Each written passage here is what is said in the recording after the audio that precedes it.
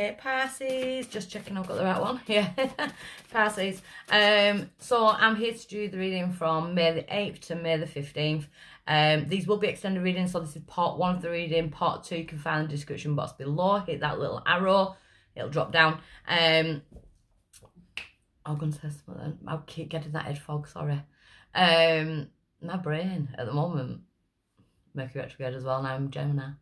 Right, so yeah, these will be extended readings. You can find this particular reading for the extended in the Vimeo link in the description box, or feel free to join us on the Patreon community. And I want to say a massive thank you for those that have signed up to Patreon. On Patreon for the same amount as a Vimeo video, I think it's the same amount. Sorry, I've got a stalker again. You can get all of the extendeds. Sorry, she puts me off because I can see her just staring at me. She doesn't like me talking to people when she's sat there. So she'll be confused as to who I'm talking to. So yeah, you can get all of the extenders. So you can check your sun, your moon, your rising, and your Venus sign. I'm sure it was your video. She did this in last time. Betty, you are going to have to move, baby. I do love you, but, you know, I have to work. So, come on, move your butt. Honestly, I know I love you too. But sit there. Sit there with mummy. Sit. Sit. Good girl. Right. Yeah, you lie there. So, main situation. Standing your ground, Pisces. So, having healthy boundaries. You may feel a little bit defensive at the moment. We do go out into Mercury retrograde on the 10th. Until the 2nd of June, Mercury retrograde can bring, it has an habit of bringing people back or situations that haven't been dealt with. So, you know, your boundaries might be like pushed a little bit at the moment, or you may feel like your boundaries being pushed. You've got to stay hold with your own boundaries, because you've got to be careful that you don't break your own boundaries as well. So you may be feeling like you are a bit defensive at the moment. What's crossing that energy is prosperity beginning. So that's the Ace of Pentacles. So it's about, I feel like there's a need to feel safe and secure, whether it be in finances or whether it be in life in general. The Ace of Pentacles, there could be financial worries and things like that as well. I don't know who, but I feel like some of my Pisces, maybe not all, could be arguing with themselves about pricing. You know, like feeling bad about putting the prices up for something. And you've got to take a look at the world that's going on around you and, you know, don't dish yourself. Don't feel like you're not worthy of that. Because I feel like there's this massive, like, and that could be, like, value of yourself as well, not just in pricing actual prices for things. It could be your own value. Don't devalue yourself. Why is it coming round? We do have the emotional loss card. I thought someone at my door then. No, I don't think they are. We have the emotional loss card. So the emotional loss card, again, it's the 5 of Cups. It's looking back over the past. It could be certain regrets, and if I'd have done that differently, and if I'd have said that, maybe if I'd have stood up for myself, you know. But Mercury retrograde, again, it does bring those energies back around. It can even bring people, but we'll see. So in the recent past, we do have the spiritual union card. Yeah, there could have been a relationship involved in this. There could be the breakdown of a relationship. You know, it's the 2 of Cups. You may have felt like you met your soulmate. You know, that type of energy. So at present, we have the crown chakra. So you've got 2 sevens now, 7, 7. The crown chakra is our umbilical cord to the universe. We download all our information from there. If the crown chakra is blocked, you know, our other chakras are going to be out of alignment. So you can even do like a chakra alignment on YouTube, you know, via meditation. You can use colour therapy.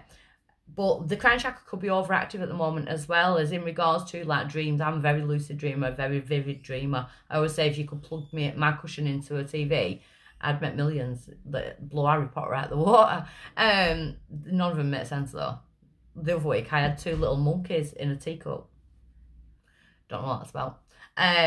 But it could be about dreams. Journaling your dreams. Always journal your dreams. Take visuals, meditations, you know, always write them down so you can go back to them. Because I go back to them and I found things and I'm like, oh my God, that was going on then, you know. Yeah, because then near future we've got this memories of love, the Six of Cups, one from the past or issues from the past. It can be issues gone children as well, but I do feel like this is a past energy. I feel like there's going to be a return from the past where you've had to defend yourself in the past, or you've got healthier boundaries now. It's like, no, I'm not putting up with that anymore. So we could even be talking trauma bonds here, people. So your power in this situation is power. I love it. So Leo energy there with the power card. But your power is to gain that inner lion, that inner lioness, and not put up with this bull anymore. You know, it's to find that personal power within you. So I absolutely love this reading. It's to find that personal power within you and have those healthy boundaries and not let anybody push you over those boundaries. So you know your worth. It's about finding your worth now and not looking back over the past in regrets. Because the outside influence is the solar plexus. So what's having an influence on you is you may not be reading your gut instinct too well. This is the alarm center, and it keeps coming out for a lot of readings. This is our second brain. You know, this is force. This is information. This is a processor. This is your central nervous system. So this is where, and I have anxiety disorder, so I know exactly. And I did this thing where for a few months, this was a while ago, I asked every person who'd ever been in an abusive relationship, or, you know, whether it be physical, mental, financial, I asked them when they met this person, where did they feel it? You know, and then I asked one of my friends who's with a lovely person, and where did she feel it? She'd been in an abusive relationship in the past. And every single person said, oh, they give me butterflies. Like, oh, my stomach would go. And when I weren't with them, my stomach could be going. And then I asked my friend who was in a loving relationship now, and she said, I thought something were off because I didn't get butterflies. And he's lovely. And it's so equal. It's balanced. It's harmonised. And she was worried because she wasn't getting butterflies. She wasn't getting all this like sicky energy, and you know, but they do really love each other. It's a massive sign, is that this keeps us safe.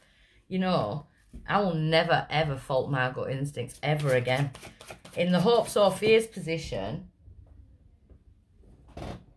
the universe, the world, you want to wrap up that cycle. You want to wrap up the cycle, you know, you want to go for something new. I do kind of feel like part of you does want the person back from the past, but is it safe to do so? Because there's some kind of obstacle and challenge. I feel like the obstacle and challenge is the truth, you know, things that you can't see here. There could have been a bully in the past as well. It is the swords energy, the Five of Swords, you know, that type of thing. But you can step over that. This person no longer has power over you because you're getting your power back. Or this situation, take it as it resonates. It may not be a person. It could be, you know, a boss. Well, it is but a person, you know. But it's that type of energy of needing to take back control and have firm boundaries. So, stand your ground. Let's get a bit of clarification. The King of Pentacles in reverse. That's not nice energy. It's very selfish. Can be very money orientated as well. The King of Pentacles in reverse. Could be a Capricorn, Taurus, Virgo energy, but I do feel it's more of the selfishness. And the Three of Pentacles. So the challenge is to find people from this energy. The Three of Pentacles, teamwork makes dream work. People who want to work with you. Some of my Pisceans may be going out and getting, you know, legal advice. I feel like some of you are going towards higher learning as well. It could be of a legal capacity. But you've been through that tower. And it's almost like I don't feel like you're wanting to go back through it again. I feel like there's been a breakup that's really hurt. That is, yeah, I do feel it stressed you out, you know. So look at that horse. That horse is stressed out of its head. You know, so there could have been attacks or things that you didn't see coming. Yeah, devil energy is definitely toxic relationships in the past. So this memories of love in the future, this Six of Cups. We've got a King of Cups, Pisces, Cancer, Scorpio energy. I do feel like you have got help around you to deal with this person. The Two of Pentacles. But I feel like it's hard for you to deal with it because you seem to be juggling you know what's better for you, and you know that this situation is toxic, but you can't help yourself but keep looking back. So I really do feel like you need to look at towards that trauma bonds. Because the outcome, yeah, the Nine of Wands, you've got to heal. This is all messing with your head. You've got to heal, babies. This week, it's a feeling of healing. So whether this person's coming back physically, the situation, or whether you're going backwards mentally to dealing with this, you've got to heal. You've got to allow yourself to heal. So if this is where I leave you, I'm going to be back next week. And if you meet me on the extended, I'm going over there now. Okay, bye.